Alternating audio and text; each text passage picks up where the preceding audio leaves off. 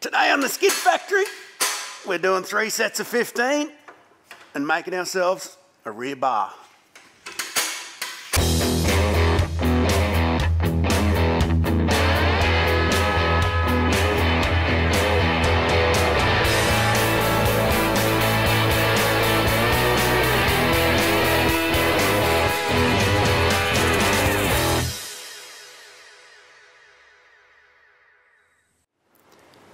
Welcome back to the Skid Factory. Today we are going to make a rear bar for the Patrol. We've got a Dobinson's front bar and I've fitted some side steps from them as well. It's all bolt-on stuff, pretty basic. But for the rear, we've decided we're just going to fabricate a bar out of tube. A couple of reasons for that. One of them is the tyres that I'm using now, that won't fit on the tailgate mount. And even if you've modified it so it did fit, the tailgate door would probably fall off because it's too heavy. So the way around this is to make a rear bar, and then put a swing away for the spare tyre. So to do that, I've enlisted Matthew, good friend and helper on the show. Matt is a fabricator. Matt's our cook-up for on-the-spot flanges. He is too. Yeah, that's right. So fabricating, would have called them Boilermakers, or... That's old school terminology. Old school term for it. You're also a sheet metal. Sheet metal. A sheety. And hydraulics. Just a wizard. And hydraulics wizard, CAD drawer, stuff like that. And also owner of a twin turbo LS R32 Skyline, just to upset all you purists. Yeah. And hide under a tarp. Yeah. Hey, when's that coming back? I thought we were going to refilm that. It's going to get a... Stuff. I've got parts. There's a heap of work on it. I've got parts. It's going through some visual... valve springs and a cam. And as well as GDR tail lights and stuff like that. So sweet. A few changes. GDR tail lights.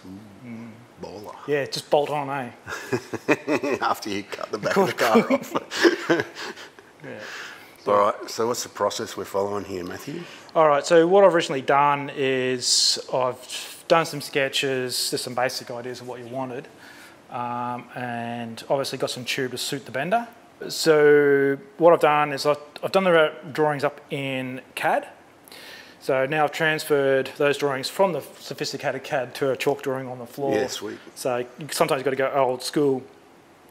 So what we've done a test bend, just to test the machine out, but also to set our parameters, to also find where our bend mark starts, and from that we're able to calculate where the centre of our tube will be, to where our bend starts, to where our overall size will end up. And that's what the chalk drawing is for. So we can mark out our centre line. This is CL. This BS on the floor here, that's where our bend starts. I know what BS means. There. Bend start. Maybe, okay, so it's not what I thought. Nah, different BS. Yeah, so that will be our first bend. So what we need to be a required 1800 inside to clear the under quarter underneath the tail light. So that's what this point here is. So by marking it on the floor where our bends start, we can then bend out, and we can be pretty sure that we'll meet that requirement around the panels and clearance. So the machine, or the bender that we're using, is a Bailey. It's from Hare and Forbes Machinery House. This isn't cheap. It's about $2,000 for the bender, plus I think it's about $500 for each die set that you might use.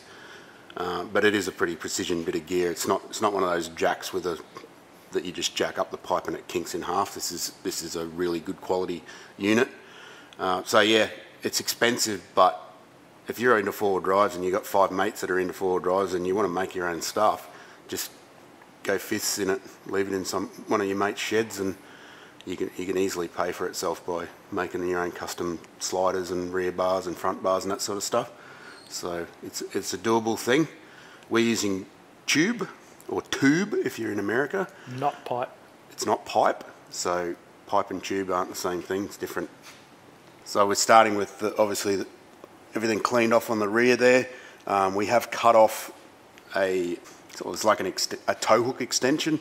You can see the 4 bolts for the tow hook here, but for some reason, I don't know why, maybe it's, who knows, that had a big extension for it, so we've removed that because we don't need that, and it's going to get in the way of our bar work. We've got a couple of plates here that are just been cut and drilled to mount onto the original bar mounts. It's got pretty heavy duty bolts, 14 mil to hold these on, so it can take a fair bit of weight. And I don't know what it's going to look like because I haven't looked at Matt's drawings, and even if I did, I wouldn't know what it was, so Matt can explain the design. How about it? So basically it's just a straight up tube system. That's probably, with this bit of gear, that's going to make the job a whole lot easier.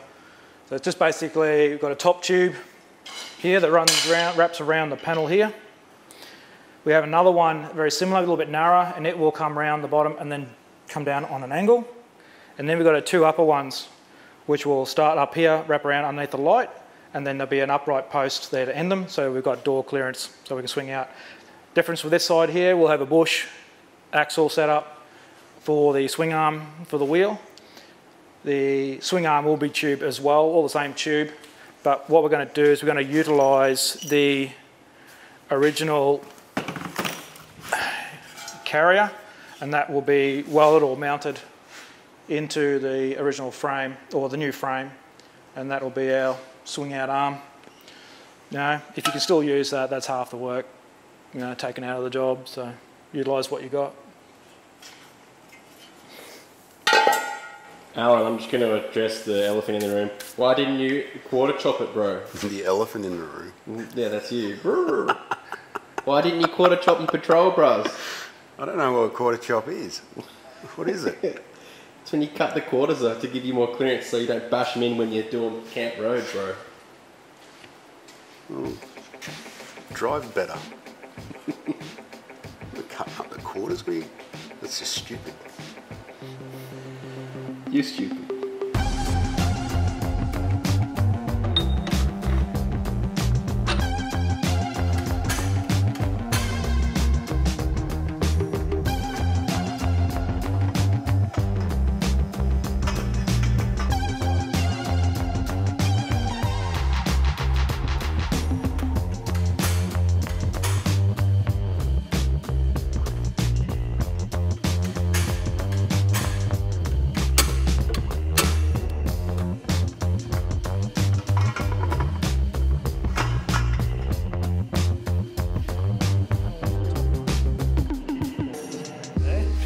Our height, if you come down,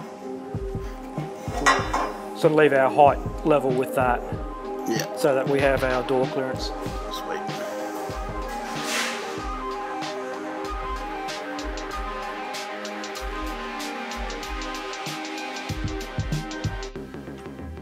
Bending tube is as simple as it looks. The only addition would be some quick maths to calculate the distances required between each bend.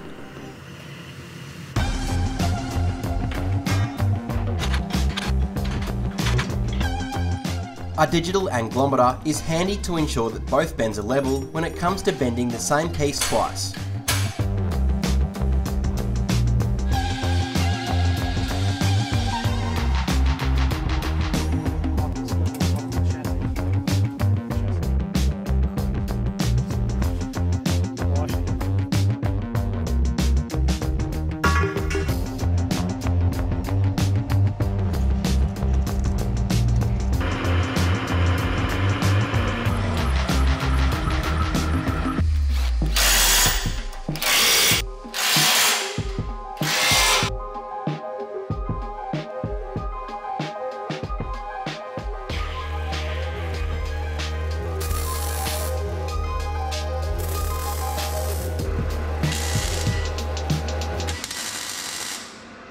We've got our two main bars bent up and tacked into place onto the chassis mount plates. They've got notches in them, so it all sort of sits pretty flush and has good support and a sort of a good weld run when we do weld it. Matt's been fiddling around with this. That's the swing away for the spare wheel housing thing, weld on. It's actually basically just a wheel bearing. So that's sort of at the end of a trailer stub. These are just wheel bearings from a Holden or something like that. And then they just machine up this weld-on block. You could do this yourself with great time and effort, but these cost about 50 or 60 bucks on eBay, so it's a bit of a no-brainer to use these. On that topic of getting stuff, where's the tube from? Where do you? The tube is called 1.5" precision tube, so it's not roll cage tubing because it's got a seam in it. But it's like the outside finish is quite high quality, so it's better than normal tube. Yeah, it's good to bend, easy to bend. Yeah, so that just comes from a local supplier. It's just called Precision Tube, and I can't eBay link that one. you probably will. I would hate to see the freight cost of getting 6 meters of precision tube from eBay, but go for your life. The other thing we've been doing is making these little support weld-on bits. It's little standoffs or something. Notched. So I've been using the mill drill to notch them, which works really well. It's got like a tilt head and stuff like that, so we'll probably make use of that later. But I've got a really good vise, so everything's sort of held down really well. It's pretty easy. We did have a tube notcher that Matt actually made for us. It's kind of like more of a portable thing, but at some stage he repossessed it to make changes to it, and we never saw it again, so It's coming. it's all good. You don't need a tube notcher though, do you? You don't need a tube notcher. You can just do this by hand. It is pretty time consuming though, and obviously nowhere near as sort of accurate as that. But yeah, you can always fill it up with a weld, eh? That's what the MIG's for, yeah? Get the stick welder out. 15 kilo roll goes a long way. The stick welder. Yeah, hell yeah. That'd be a demon on the stick, I reckon. I'm all about the stick.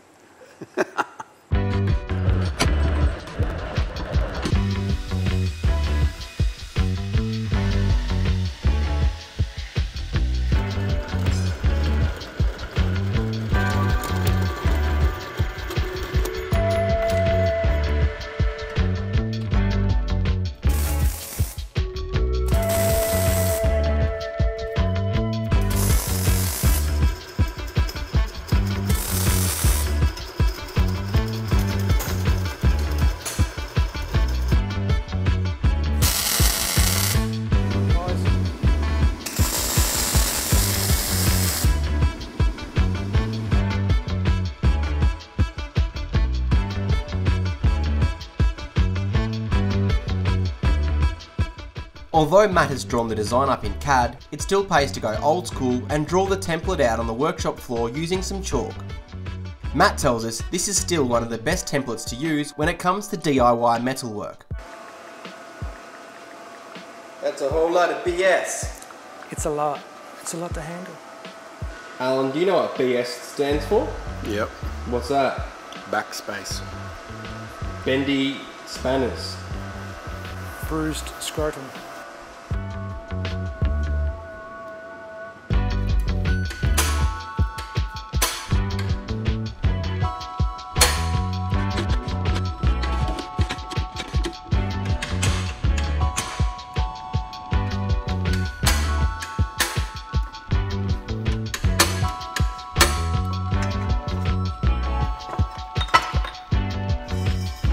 Binky style.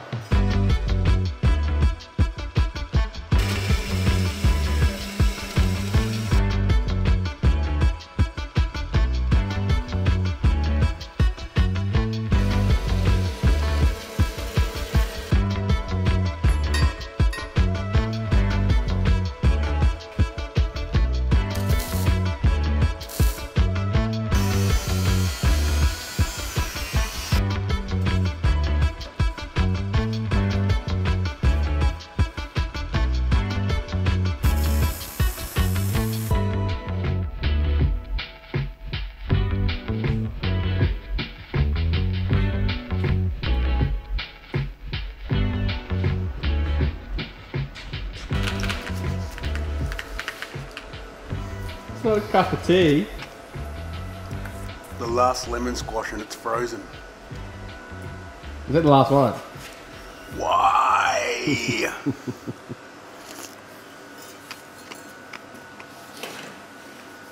It's a slushy.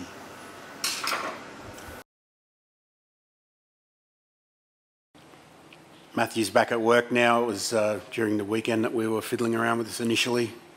He's back at his proper job. So he's sort of given us some instructions to be left with to move on with it. And I'm sort of slowly fiddling around. We added some tread plate here. That's not really to stand on, but it's to sort of cover up all the bits of chassis and stuff that are hanging out underneath the car. It kind of looks a bit weird when you open the doors. So I just profiled that along to fit. Its secondary purpose is to bolt this piece of nylon pad to. So, and the purpose of that is that takes the weight of the wheel when it's on there. So you could just leave it hanging, but it would just bend eventually. It's very heavy. So you can either sit it metal to metal, but then it obviously fatigues through, or Matt suggested we use this piece of nylon. We've bent a little profile in it by heating it and putting it in the handbrake, just so it's a bit of a lead in, so it feeds in. This is an over centre latch that holds it all together. So it's all just tacked on there, and that's your stopper plate that mounts the latch and also is your end point for where it sits. We've added an extra bar here, and the mounting of the wheel is the old, what used to bolt onto the door here. Just cut off the legs of it and sort of cleaned up all the paint and profiled it on so it will go on there like that. Spent heaps of time levelling and all this rest of the crap. To lift the wheel up there, the thing, it weighs a lot. You can't hold it up there, so we made a jerry rig to hold it out of a trolley and a motorbike ramp and a bit of wood. And we actually had about 10 different things we were using until we got the right height, but you got to do what you can. So it should all work. For the moment, everything is just being tacked together, and that's a good thing because we've had to untack things and move them around, and you can't always think of everything unless you've been doing this for years, and even then you still mess it up. So it's good to be able to just remove something and start again, or just move it a little bit. So just good strong tacks everywhere, until everything's done, and then when everything works, it's all opening and shutting and everything's not crunching into other things, then you can weld it all up. So the tread plate finishes here. There'll be uprights here and another wraparound bar. All these midsections here that'll be tail lights there.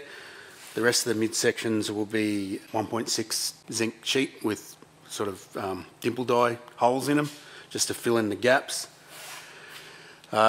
If you're not from Australia, you're probably going, why the hell are you putting taillights on it when it's already got them here? Well, these taillights don't do anything because in Australia we have like ridiculously overdone design laws, and because this bare wheel is on the side, you can't see this light from a 45-degree angle. They can't use these lights, so all the patrols and Land Cruisers and everything in Australia that had a rear wheel, they would have just some dodgy trailer lights in the rear bar, and sometimes these still work, but in this case they're just blank. They don't do anything. So a lot of people do make these work, but as long as it's got taillights, I don't care. That one will be half covered by a wheel. So we're just going to keep tacking away, checking things, and we'll be finished in a couple of days.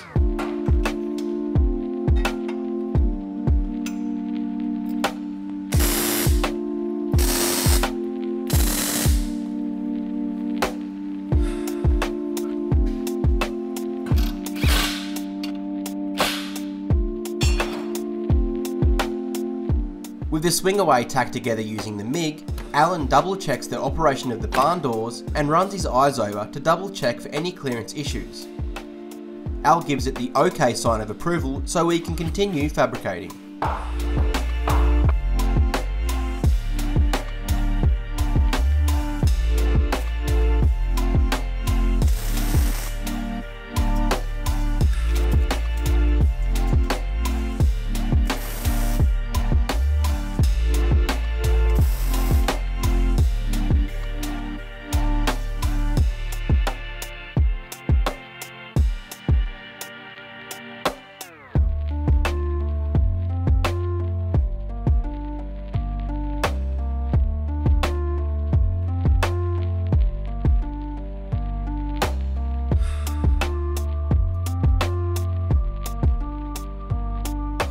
Matt's original design had a sharp edge on the lower part of the bar, which we all agreed could be replaced with a bend instead.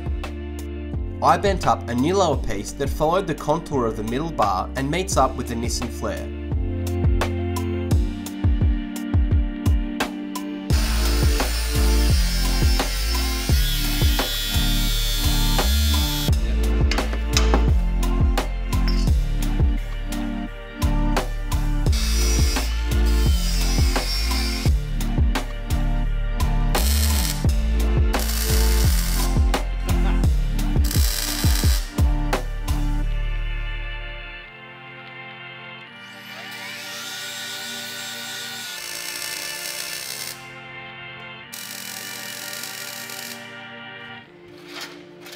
To fill in the gaps between the bar work, we're using some 1.6mm zinc sheet that's cut to size and then finished off with some dimple dies.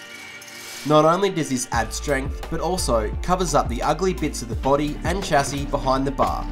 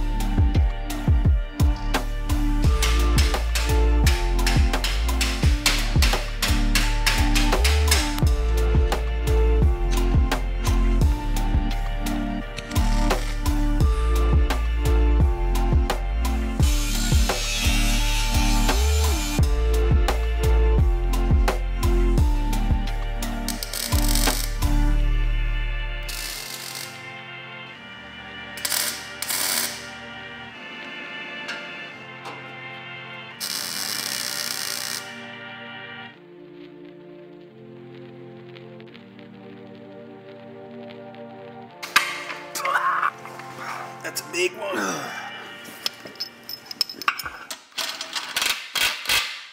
That's our bar work done. Well, most of it anyway. We've still got a little bit of fiddling around to do. It sort of has evolved a bit since off the original design. We've added a few bits and pieces. I've added more tread plate just to fill in the gaps. It just looks a bit nicer covering up the sort of open areas along here. This tread plate also stiffened this up a lot. Got tail lights, obviously. They're just LED tail lights with a reverse in them. Just got them from Super Cheap Auto. We added some supports to the swing away post. This thing's really heavy and it just sort of has a lot of potential for movement. And when you're driving along rough roads, that thing's flapping back and forward. It's going to fatigue everything and eventually snap off and fall off behind the car. So we did have to sort of modify things a little bit along the way. The thing about bar work is it's really, really time consuming. But if you got time and you got not much funds, then it's still worthwhile, especially if you share with your mates on the cost of the bender. The tube is cheap.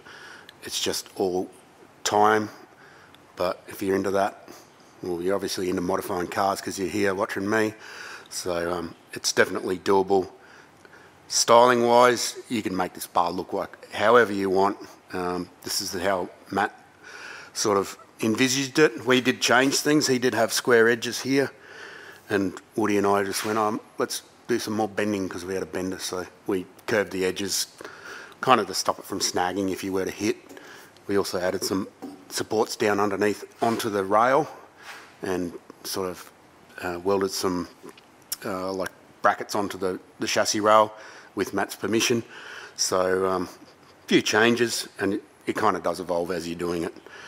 Now I get why these things cost about $3,000 to buy from a fabrication mob or from whatever, ARB or whatever, whoever sells them. There's a lot of time in it. Not so much material costs, but just the time spent fabricating it.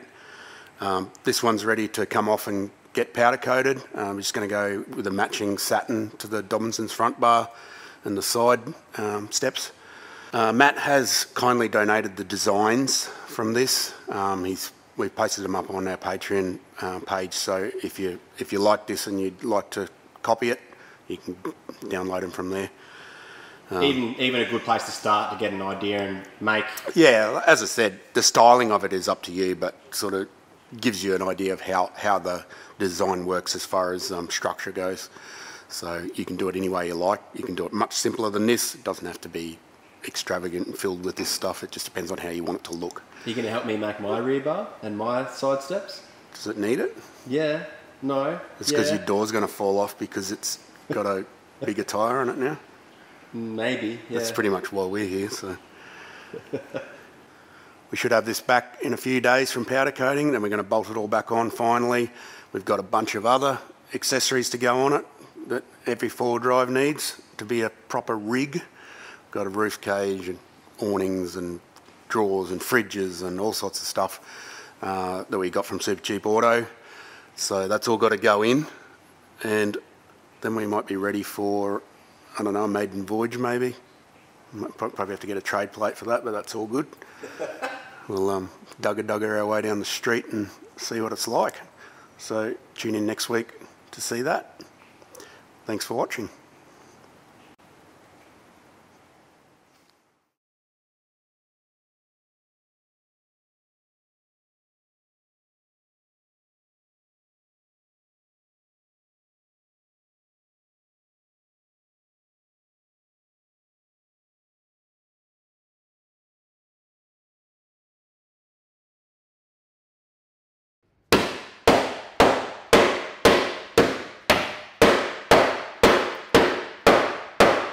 Doing that quarter chop now, are you? Filming me doing dodgy shit. Yeah. Tube. Tube. Tube. Tube. Tube. Tube. Tune? Tune? Who's going to tune this? Tune. C-H-O-O-N. The intricacies of the English language. Goody, PS still needs a job. Need a job? What's your qualifications? We'll advertise for you. Couldn't afford it. Anything but planning the dirt. Alright. What's your number? Contact Alan via the Skid Factory. Email info@theskidfactory.com. Week on, week off required. Goody needs a job. Last ep we shouted out to who we couldn't remember wanted the snorkel, and of course Matt got onto us. Matt's actually from Croy Coffee Roasters up the road from us. He roasts coffee, as the name suggests. So he came down, dropped us off a care package, heaps of coffee and some other good bits, and took away the snorkel to fit to his GU. So it was a good deal, especially for me. The kind of transaction that you like, isn't it? Yeah, it smells good. The place smelt like coffee instead of schmutz and chuches for a while. So maybe we should just leave this in here. It's like when you buy something off Marketplace and then you ask the guy to meet you halfway, but halfway is actually just up the road from your house. That's why you're Facebook Marketplace champion of it. It's a Sebi tactic. Yeah. Yo, dog, yo, meet me at your Monday. Where are you from? I'm from Gold Coast. Oh yeah, I'm from Rockhampton. I'll meet you at Noosa. Alan, you forgot to shout out the guy that gave us that bottle opener that you put in the wrong spot. I don't remember who gave it to us. It was a guy in at Drag Week, wasn't it? No? Oh. Wasn't it the guy that gave us the can of Old Bay? I don't know. Maybe it was sent to us. And also you didn't shout out Reese, who's here To clean this wonderful thing. to clean it. Important jobs. It is an important job. You're not going to do it. You know, this is going to be the only time that it'll ever get washed. Ever, yeah. And then, I know that. I've seen him with his cars. Actually, yeah. Right. Heidi's washed the pool.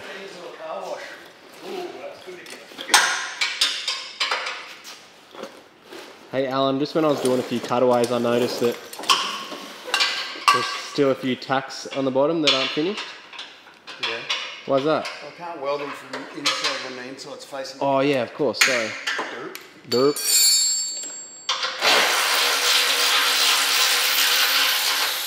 Any departing words? Hook it. Hook it. Oh, Bruce. Just as I was about to bail out. Should I give him a thongy?